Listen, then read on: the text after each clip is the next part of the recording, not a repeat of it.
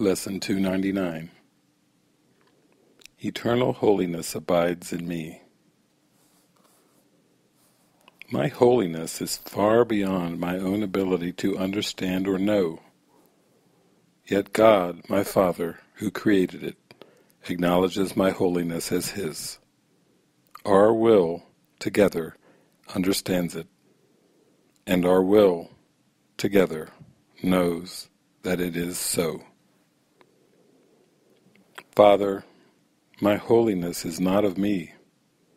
It is not mine to be destroyed by sin. It is not mine to suffer from attack.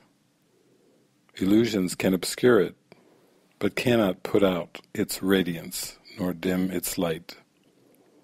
It stands forever perfect and untouched.